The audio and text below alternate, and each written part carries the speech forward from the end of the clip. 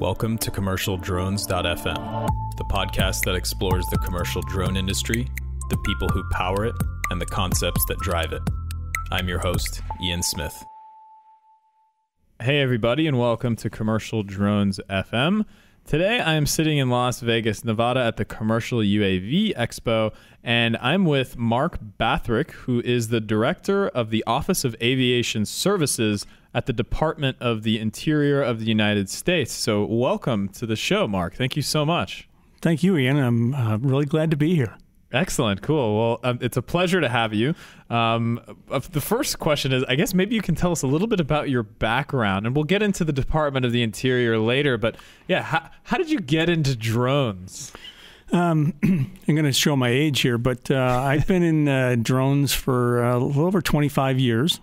I started out as a Navy fighter pilot, and Navy test pilot is where I got involved in drones, and I was involved in concept development and testing, acquisition, and actually the management of some operational test drones that we had, QF-4 Phantoms, which were the largest drones in the Navy's fleet at the time. We used them for targets as well as for some scientific study we did.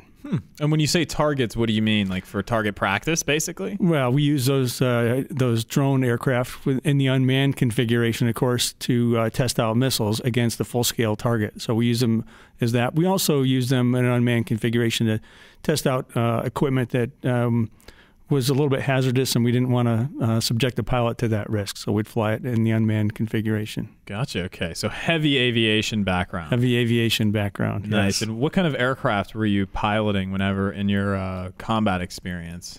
My primary plane was the F-14 Tomcat. Okay. And nice. Went to TOPGUN and test pilot school, and had a squadron on Carrier Enterprise, and then a test squadron out in California. And finally, my last command before I retired was base commander at one of the air engineering stations the Navy had. So were you taking off and landing from aircraft carriers? Oh, yeah. Oh, wow. Day and night. Oh, man. That is crazy. I can't imagine a night landing on an aircraft carrier. It's a pretty stressful experience, I tell you. Oh, man. Yeah, we used to, my piloting experience doesn't even hold a candle to that. But there was times in the tiny helicopter that I felt pretty stressed out. So I can only imagine that.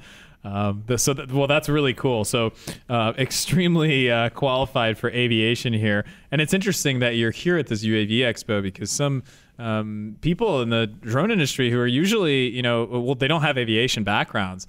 One time some person was saying that drones really don't have anything to do with aviation. And I definitely disagree heavily with that. But anyhow, very, very aviation oriented, obviously, because you're here. So you did a keynote, Mark, at the Expo. I think it was this morning.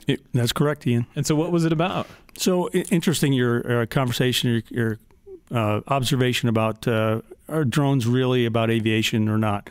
I would actually agree with whoever mentioned that to you and say that primarily they're not about aviation. It's really an airborne IT node. It's a way to get that sensor up into the air and to get in that third dimension. However, as I mentioned in my keynote today, you can't get away from the fact that it's subject to the same physics, aerodynamics, and human performance issues that manned aircraft have struggled with for 113 years now, ever since Orville and Wilbur went flying. So my talk this morning was the 4 key competencies that you need to master as a drone company to be successful. And they were aviation, of course, privacy, security, and finally culture that ties them all together. Maybe you can tell us a little about those 4 things, actually. That'd be kind of interesting. I actually wasn't able to make the keynote this morning, so I'd love to hear, and I'm sure all the listeners out there would love to hear too. Sure. So based on my background in aviation and in drones, and in my current job with aviation and drones with the U.S. Department of the Interior, I've done a lot of thinking about, what makes a company successful in this space. And I've gone to a lot of these expos and shows, and everyone tends to talk about the capabilities, the applications, and maybe about what their company is doing. What I found was nobody was talking about how to be successful. And these 4 competencies, they're not new competencies, but I think I have not seen them talked about in this combination for this industry. So just briefly, the aviation component, a lot of these companies are tech companies, and they don't have a lot of experience in aviation. And so, as I say, they haven't been to as many funerals as I've been to, and as many crash sites. So, it's important that they understand that these things are going to be in the air, and they need to be operated responsibly. And we share the airspace with other aircraft, and we have responsibility to the people that live beneath that airspace. And we're going to be operating in a low-altitude structure with the small drones, 400 feet. So our ability to do something to prevent an accident when something happens is diminished because of the lower altitude. I mentioned in my piece today, there's currently over 585,000 drones registered in the United States, which exceeds the number of manned aircraft by 90%. Okay, so there's going to be a lot of them out there too. Yeah. So aviation needs to be, an element that you have mastery of. You need to be very competent there. The next item is privacy. Privacy is one of those issues that in our society and certainly in our government seems to have no parent, but has a lot of very interested relatives who'd like to make, privacy policies and tell you what to do. And, I tell people if you want to understand what people feel like and why they're concerned about drones, think about driving down the highway. You have cars passing you, you're passing cars. You don't think anything of it. But as soon as a black and white pulls up behind you or passes you, if you're like me, you're checking your speed. You're trying to remember if you got your car re-registered and inspected. And so that's the kind of feeling I believe that the American people have when they see a drone, because when they see your helicopter flying through the air, they pretty much know that it's taking someone or something from point A to B. When they see that drone in the air, they know there's no package on board yet. And so they're thinking it must be looking at them. So I think that privacy piece is really important. And because there is no clear owner of this issue, we see the states getting involved, we see local governments getting involved. And we try to, in my program, try to be very, very proactive and sensitive to that. The third piece is security. There's data security, there's control security. When you're flying in your helicopter, you didn't have to worry about electromagnetic interference or the fact that you may have lost comms because you knew what to do in that case. Today with two-way communication between small drones and operators, you can lose control. You can lose control because of distance, because of electromagnetic interference. You could also be hacked. Same thing with your payload. And so that security is an issue, not to mention the security, the physical security of those small drones. I'm sure you never worried about your helicopter going home with somebody. And, but you have small drones in your company. Maybe one of your employees takes it home to film Johnny's birthday party or take it fishing with him or something. So, and then it's a liability for your company. So that's the third one. And then finally, it's the culture. It's bringing it all together. And I use an example of, let's just say you're a very large online retail company. Right now, your customer experience really happens online and when that package I ordered gets delivered. Now you're going to enter the drone space, not FedEx, not UPS or U.S. Postal Service, but you are now responsible for everything that happens between your fulfillment center and my front door. So if I load that package wrong and the center of gravity is off and it crashes, if that drone's not ready to fly or the battery's not up to speed, so making sure that your corporate culture has shifted from where you are traditionally to now this new space, I think is important. So those are the 4 points that I made. Very nice. Those are very valid points. And so far the insight has been intense. This is nice. I'm learning a lot already. And I love the how you broke a few of those things down. I can definitely relate to that. One thing we didn't touch on is you just told me basically the rundown. So the Department of the Interior, some people can refer to it as the DOI, but basically you told me that an interesting fact is that you guys are one of you're the largest landowner in the entire, well, you'll tell me a little bit more, but you're a federal agency. And so what is the Department of the Interior? I think we need to set the stage. Sure. The Department of the Interior, back when it was formed in 1843, I think is the right date, was kind of joked about as the Department of Everything Else. They took a number of departments and bureaus that existed and kind of put them together. As you mentioned, we're the largest single landowner in the United States. We are responsible for the management of about 500 million acres of American land, not to mention 1.7 billion acres in the outer continental shelf. And that's your land. It's all public land. Bureaus that you're probably more familiar with within the Department of Interior, the National Park Service, U.S. Fish and Wildlife Service, USGS. There are 9 total bureaus within the department, and that responsibility goes from things like the Statue of Liberty and the National Mall in Washington D.C. to Yellowstone. Statue of Liberty. That's a National Park Service managed piece of property. So even like the maintenance of Lady Liberty herself. Absolutely. Okay. Yeah. So we manage everything from things in urban infrastructure all the way out to the west in Alaska and Hawaii. The national parks, huge swaths of land in the west, major dams that supply water and power to the western United States. It's a really diverse portfolio of responsibilities. And that's one of the reasons that we've been looking at, and we are have been applying drone technology to help us better manage those lands with better science, better safety. We think some savings, and with more responsive service to the American public.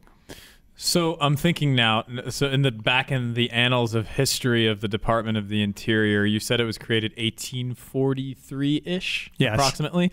Okay, so imagine then, so your title is the Director of Aviation, Director of the Office of Aviation Services. Imagine back then when they first, after Orville and Wilbur Wright, back in 1903. Back in 1903, after the U.S. government started acquiring flying machines, the integration of those into the Department of the Interior must have been a huge boon to its success. And so, do you see? I'm going totally out on a limb here. Do you see any similarities between that and maybe some of this drone technology, or do you think it's not as dramatic as I'm making it seem? I actually think it's more dramatic than you're making it seem. So we have access to about 1,200 aircraft, that most of which we contract for, but we have about 200 that are in our government-owned aircraft. And these are small, fixed-wing, and some light helicopters. And you're right, having aviation has been a tremendous mission multiplier for us. Being able to get out there and do a lot of this work. A lot of this territory that we're focused on, this landscape, it's not only sensitive, but it's remote and in some severe weather conditions and terrain conditions. So that's been extraordinarily helpful. What we found, and so about of our 75,000 DOI employees, about 25,000 of them are involved in aviation at this point. Oh, wow. We think that with drone technology, we're going to see at least a 50% increase in the number of people that are going to be involved. Because what we're finding is it's not so much replacing manned aircraft technology, but what we're doing is we're applying drone technology where manned aircraft were either ill-suited, either because of capability or expense, or we just didn't have the capability to find an aircraft to do that. A good example was our first drone mission was surveying sandhill cranes at a refuge in Colorado. They were roosting young chicks and all, and they're trying to get a count to see what the population is. When was this? This was in 2010. Okay, cool. So we've been flying for a number of years. And what we did was we flew a battery-powered fixed-wing drone over that flock that was roosting there at dawn at 100 feet, and not one of them moved. Now, years prior, they tried that with a small, light fixed-wing, and everybody scattered. And so they had not been doing it from the air, so their counts weren't as accurate. And without accurate counts, we are making decisions based on poorer science. And so we're seeing a lot of these missions where we couldn't use aviation for whatever reason, technology, cost, disruption, that drone technology is now going to give us the opportunity to get in there and do it with better science, make better decisions, take some people out of some hazardous situations, or reduce the cost because it's taking us a couple of hours to do what took us a couple of weeks. And then be able to put these literally on the backs of our employees and backpacks and let them go out in the field and use them, when they want, really giving aviation to the masses at this point. So the example with the cranes, I think it has less of an impact, I guess, on the environment as well, just because they're not big, scary, loud, rumbling, large piston engine aircraft that are just buzzing overhead. And so I guess that's one of the other advantages that UAS have versus some of the larger, I guess, fossil fuel powered aircraft. Because if you did I wonder if the same effect, what do you think it is? Do you think it's a combination of the size, it's a smaller aircraft and it's a little quieter? Or do you think if you had an electric powered, like Cessna, for example, do you think the birds would still scatter?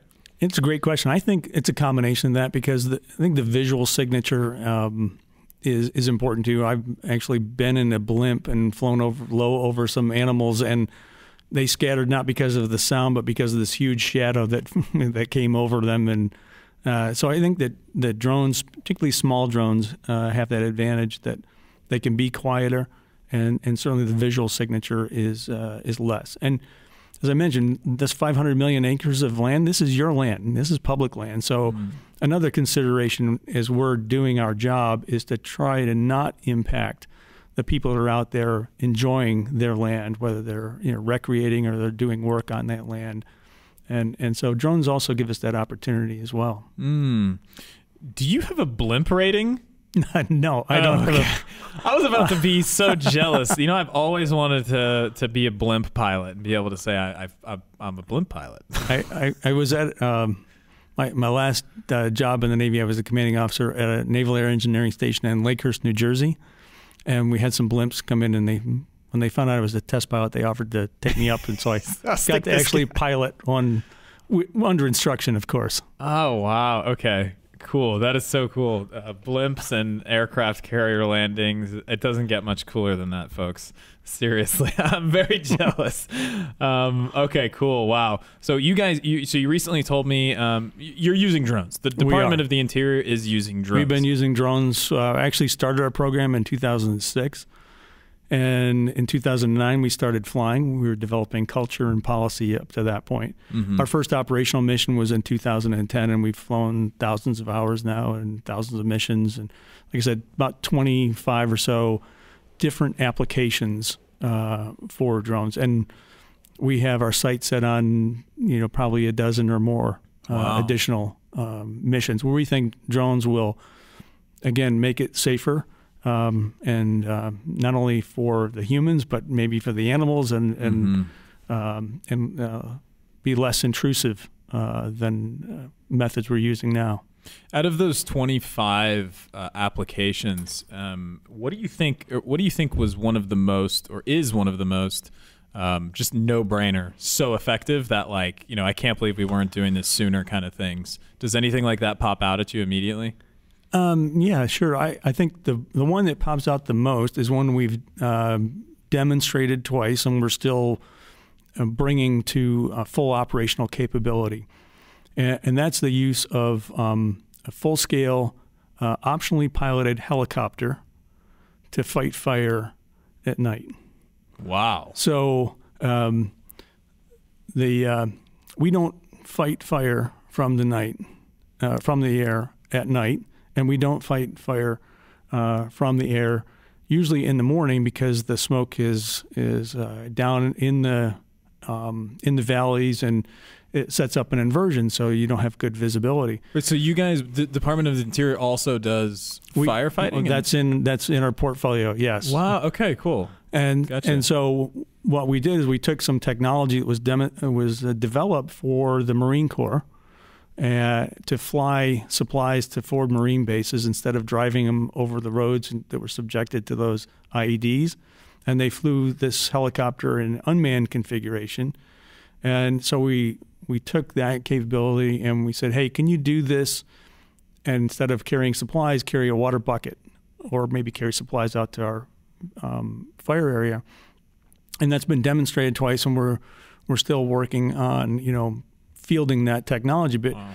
We fight fire from the air, and we support our ground firefighters, who are the men and women who put these fires out and contain them 8 out of 24 hours a day.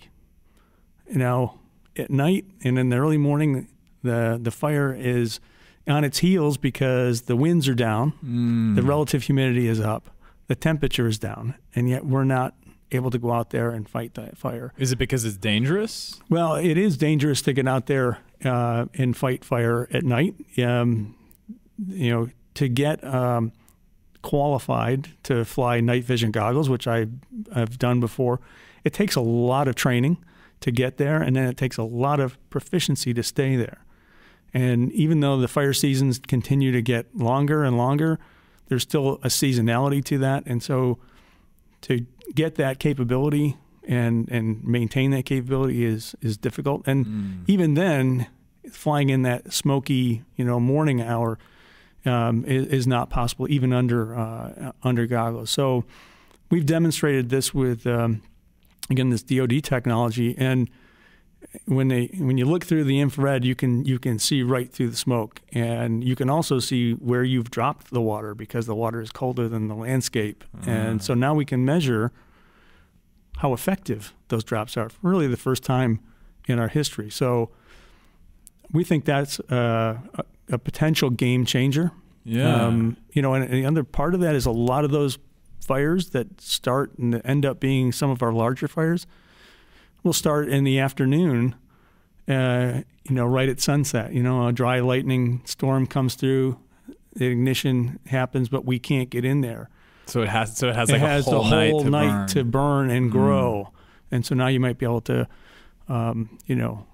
catch that early. And so, we're fighting climate change and the effects of that. So the ability to use an unmanned capability, or an optionally piloted capability in this case, to do that. So we would fly those helicopters during the day with all the rest of the piloted aircraft, and then at night we'd switch out from the rated pilot to the young kid sitting in the tent with his computer and having them fly. And he could probably fly 3 of them because it's mostly just mission planning waypoints. And I think we could reduce the time to contain those big wildfires, and that certainly goes to reduced loss, both human and property loss, and then all the money it's required to, repair the landscape when that happens. So that's one of the big ones. But there's a whole host of things I think that are just really show promise. Search and rescue is another one.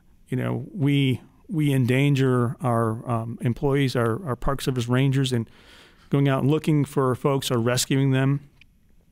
And sometimes those rescues turn into recoveries because the individual is already, has died.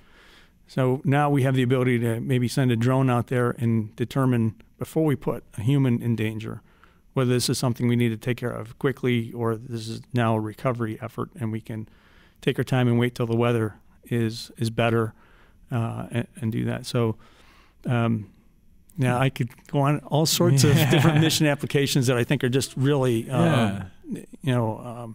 we're just at the beginning of realizing the potential for this to save money, save time, and save human life. So one thing I want to emphasize here is, of course, it's so interesting. Okay, so we have people that are flying their drones during firefighting activities. And obviously that is extremely frowned upon. That is illegal. You should not ever do that, because there is a highly coordinated basically assault on this fire that you are interfering with. And if you have an unmanned, just don't fly your drone. I've talked about this with someone else, but never someone with so much kind of direct experience with that. And don't ever fly your drone to take videos or pictures of a fire. It's just not worth it, and you're endangering lives and lots of other stuff. Do you mind if I... Please. So I appreciate you bringing that point up, Ian. And my feelings are somewhat mixed. I have some empathy for the drone operators, and I'll explain why, and explain what we've been doing. You and I, as pilots, we went through a lot of training, and it wasn't just the stick and rudder, cyclic and collective training. It was an understanding of our place in the National Airspace System, the privilege we had in flying in that, and the responsibility we had for others flying in it, and for those that lived underneath that airspace. If you think about your drone operator, I can run down to pick your store and I can buy one, and I probably don't even have to read the directions. The thing will fly itself. And so those pilots, those operators, have really not gotten that full measure of cultural understanding that you and I got when we were coming up as pilots.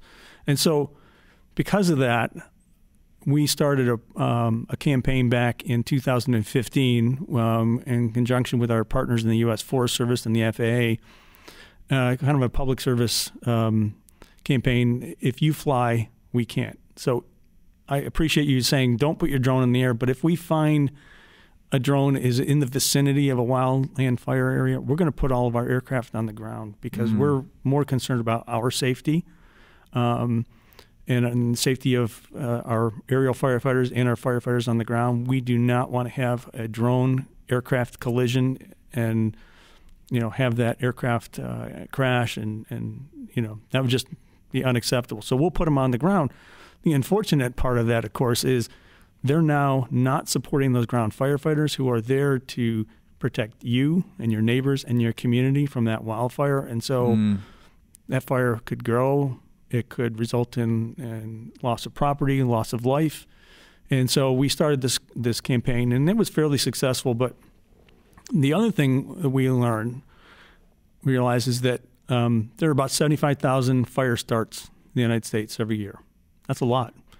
The great news is only 2% of those ever become big fires. 98% of them are contained within the first 24 hours. And why that's important is because they get contained so quickly, we don't have the need to go to the FAA and go through the process to get a temporary flight restriction put over that area. Okay, so you guys have to do that each time? And each time. Because, we want to be respectful, too, of the recreational and commercial operations that are in that airspace, and we don't want to just go willy-nilly and close off airspace. Yeah. So the problem with that is that only the temporary flight restrictions, the TFRs as they're known, get plotted. And so this year we did a pilot prototype with a few companies, AirMap, Skyward, and through AirMap's association with DJI, they participated.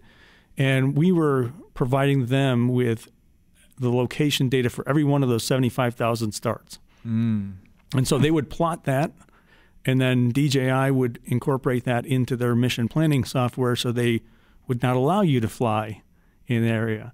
And this prototype was to get a better understanding of whether or not that worked and how our data from the government came across and all that. And we hope to expand that in 2017 to perhaps include everyone, so that it might be like going to the National Weather Service site and you could find out where all the fires are. And so now you would have the situational awareness to know where not to fly. So we're not just wagging our finger saying, don't fly there. We're telling you where they are so you know where not to fly. That makes a lot of sense. Okay. That I can't argue with anything you just said there. That's great. I didn't know you guys were so.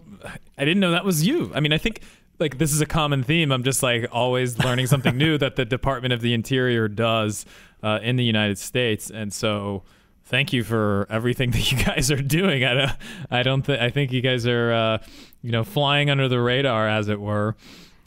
So you're also you have so those larger firefighting drones.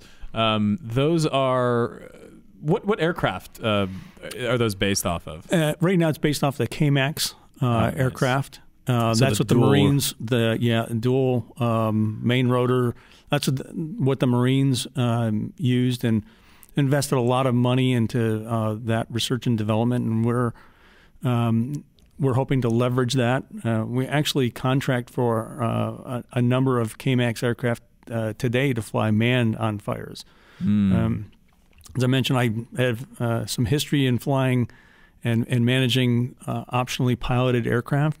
So I think there's a lot of interesting aspects to that. Right now in the regulatory environment, it's still difficult to fly in the national airspace, between fires. So we would fly within the TFR in the manned and then in the unmanned configuration. And we have authorization from the FAA. I think we're the only agency right now that does, to fly beyond visual line of sight within this temporary flight restriction. So we can fly small and the large optionally piloted drones beyond visual line of sight, which of course in a smoky fire environment would be very important. Yeah. And then when that fire is contained or extinguished and want to move to the next fire, we pop the pilot back in. We fly the optionally piloted helicopter to the next fire, where it operates during the normal daylight period as a normal manned helicopter, and then at night and then the morning inversion we can continue to operate that, delivering supplies to our ground firefighters or water or retardant to the fire. So you guys also have a number of small unmanned aerial systems as well. Obviously, those aren't going to be fighting fires anytime soon, although maybe they could help out with some scouting and things of that nature. But, okay, so besides like some of those wildlife monitoring activities, are you guys doing anything like, very popular right now is a lot of photogrammetry. So are you guys doing any photogrammetry, like mapping activities for, I don't know, monitoring things that are happening on those, millions and millions of acres of land? Absolutely, and that's a key area right now.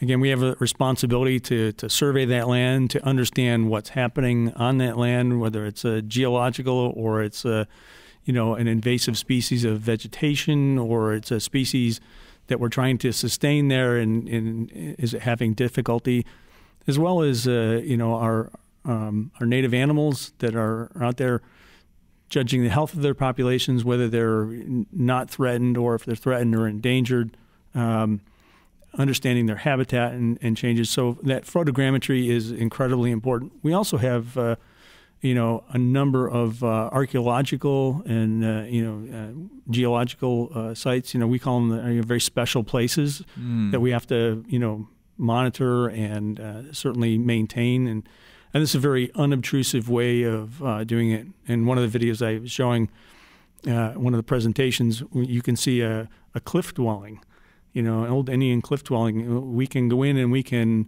really get a good look at that without having to put someone in jeopardy and maybe disturb that landscape and that environment by having someone climb the rock face. Fly a drone into it. Fly a drone there, do some great imagery. We can also see what's happening on the landscape through that photogrammetry, and see what a flood has done, or what the erosion is. So many applications, and you're right. The fire with the small drones, we've used those a number of times, and certainly spotting and mapping the fires. We've also identified possible use to help our manned aircraft operate more effectively, because that drone looking in the infrared spectrum can see the fire and maybe hot spots that the operator, the pilot in the helicopter, can't see. And so we can almost be almost a forward air controller, providing them that situational awareness. And we're looking at possibly supporting our firefighters on the ground by being able to tell them where danger is and perhaps where an escape route is. We've lost way too many firefighters through mishaps where there have been burnovers. And so we see tremendous opportunities. Again, we're just kind of scratching the surface at this point, and we've been doing it for a number of years. How big do you think your drone use could get, I guess, as the Department of the Interior? I mean, I don't know. It's a hard question, but I mean, I don't know if you can begin to humor me on that. Well, I think, as I may have mentioned before, we have about 25,000 employees currently involved in aviation, out of 75,000 or so in the department. I think that number is going to increase by 50%. So I think our flying, our aviation is going to increase by at least 50%. And in our manned aviation, about 69% of all our flight hours are supported by contract aviation. Okay. I also believe that as Part 107 is now out, and as we continue to mature as an industry, we will see a huge growth in that area in unmanned. We will be using drone as a service, like we use aircraft as a service in interior. So I would see 3 to 5 years, we'll be looking at least 70% of our drone hours being supported by contractors rather than government-owned aircraft. We'll still have a need for those government-owned aircraft to put them, back on the ATV of the scientist or the ranger that needs to have that in a moment's notice. But a lot of it, I think, will be contracted out. So you've finally settled the question for me. So this is the third time I've asked this in the podcast that we've been recording today at the UAV Expo, and one was answered by an enterprise end user, one was answered by another government agency, federal agency, and then the second federal agency has just confirmed it basically in that drone service providers, you're not going to be losing your jobs anytime soon as long as you're compliant and you do a good, you have all, basically just make sure you're nicely well buttoned up, you're following those 4 steps for success, and you guys are still going to have plenty of work to do for enterprise companies and potentially, even federal agencies as well. If you're, willing to do, contract work, which as a drone service provider, that's like kind of the name of the game. So I think there's been some maybe not confusion, but just like some worry, like, apprehension that, oh yeah,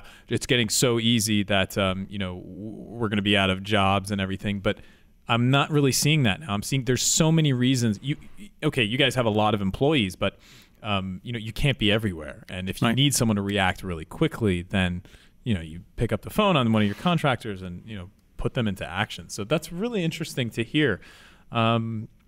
Okay, cool. So you guys will be contracting out and making sure, just getting the job done. How you have to get it done. Absolutely, and like I said, in the manned aviation, so all told, we've got about 1,200 aircraft that we have access to. About 200 of those are government-owned, and so that makes 1,000 aircraft out there that we contract for in one form or another.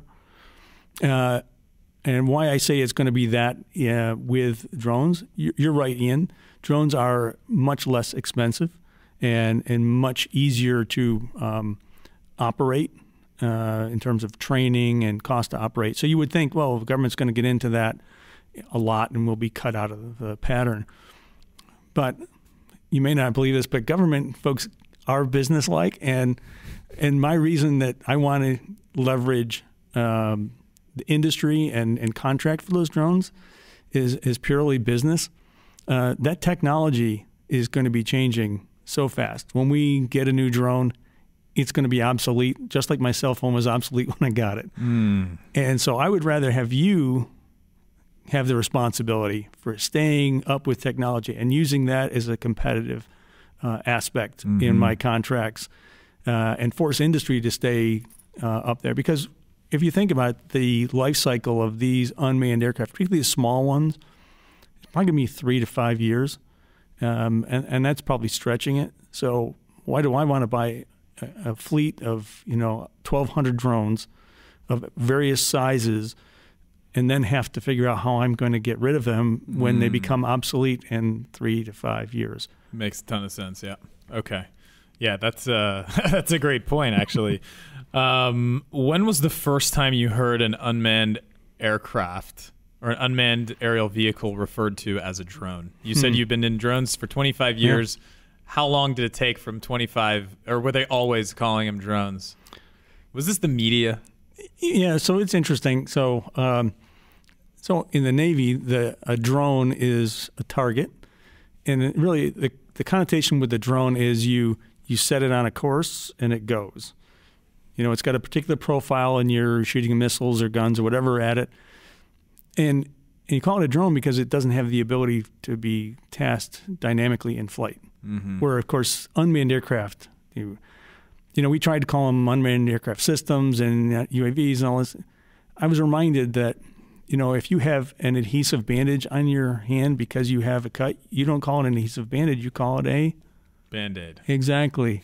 And it's not a facial tissue, it's a Kleenex. Exactly. So it's just a vernacular, and I'm not threatened by the use of the word drone. It's obviously easier, comes right off the tongue, and it's widely accepted like Band-Aid or Kleenex. So, Okay, that's settled. All right. Cool. So, okay. Oh, that's great.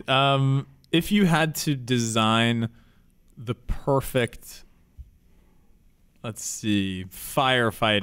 small firefighting drone right now, what kind of components would it have? And we'll go ahead and round it out with this.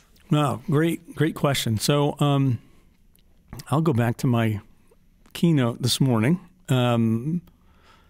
First on the aviation side, it would have redundancies built in and a robustness that would ensure that it had the ability to recover if there were, system failures. Okay. A kind of a graceful degradation. It might not stay airborne with all of the degradations, but it would go down in such a way that it would not make the situation worse with folks on the ground. I love that that's your first feature, because you could totally tell that you've been in aviation for a long time when speaking about redundancy. I think and this is one of the reasons that we have had a measured entry into the drone space.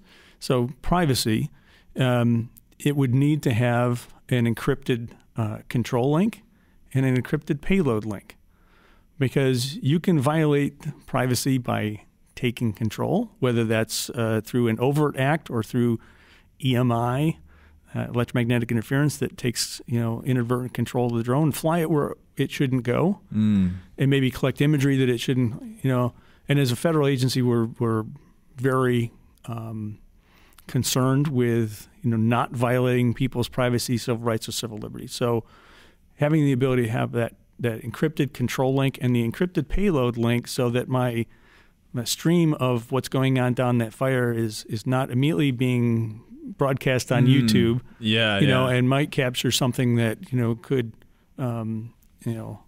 be someone's house going up, or something worse happening. So those on the privacy side would be that, and then on the security side, we're moving into cloud storage, cloud processing of data. So making sure we have and we continue to keep up on the security aspects of our of drones, and making sure that we're talking to industry and we're reading the privacy policies of the drones that we're buying or we're contracting for, and we're writing the specifications in our service contracts so that we all have an understanding of what kind of security relative to that data we are going to require. So that would be some of the things. I would probably have a long list, but what about like sensors and is there any requirement? I mean, obviously near infrared or infrared sensor. We're it's a really interesting question, because we've brought some of our scientists and biologists and geologists together, and we want to be able to know everything about what we're looking at, and we want to know what we can't know from looking at it. So we're looking at multispectral, hyperspectral. We want to know when things are happening on the landscape, whether it's geologically or it's to the vegetation, to the animals, while we still have time to do something about it. There was a conversation on the panel today about climate change. And one of the things climate change has done is made a lot of the data we've collected, somewhat obsolete, because things are changing. And it's also really reminded us that we have to collect that data quicker, and we have to collect better data so we can make more agile and informed decisions. So, I hate to pick a sensor technology. All I can tell you is I want it to be carried on a small quadcopter or octocopter or small fixed wing. And I think that's the real push. Whatever we're flying on satellites, on fixed wing and rotary wing manned aircraft, we want to fly in a drone. So really pushing all of those technologies to get smaller in size, smaller in weight, and require less electrical power and less processing power. So that's my Christmas wish list. You will not be getting a lump of coal, I can tell you that, at least from me, Mark. Wow. Well, that was fascinating. So thank you so much for chatting and giving so much insight. I've learned so much about the Department of Interior, what you guys are up to, how much you help out us, the public, with these. I'm just imagining like drone doing a little like inspection of the Statue of Liberty now. Like, I mean, that's just going to be cool. I think that'll make some headlines maybe when people see that on what is it, Ellis Island? Is the Liberty Island is where the statue is. What am I thinking? What's Ellis Island? Ellis Island is where it is also part of the National Park Service where the immigrants arrived in New York. Okay. Another part of our responsibilities, actually. So thank you for that mention. yeah, no problem. Anytime. Awesome. Cool. Well, hey, if you're listening and you want to learn some more about what the Department of Interior is up to with regards to aviation and unmanned aircraft systems, aka drones, you can go to their website at doi.gov/aviation, and that's the main web page. And from there, you can find a UAS link. I wonder if it's called drone on there, but I doubt it. And yeah, thanks so much for listening. You can follow the podcast on Twitter at Drones Podcast or Facebook.com/Drones Podcast. If you like what you're listening to, go ahead and subscribe on iTunes or whatever you're listening to the podcast on. And we really appreciate it. Once again, Mark Bathrick, the Director of the Office of Aviation Services for the Department of the Interior of the United States. Thank you so much again for being here, Mark. Really appreciate it. Thank you, Ian. A pleasure. All righty. Y'all take care.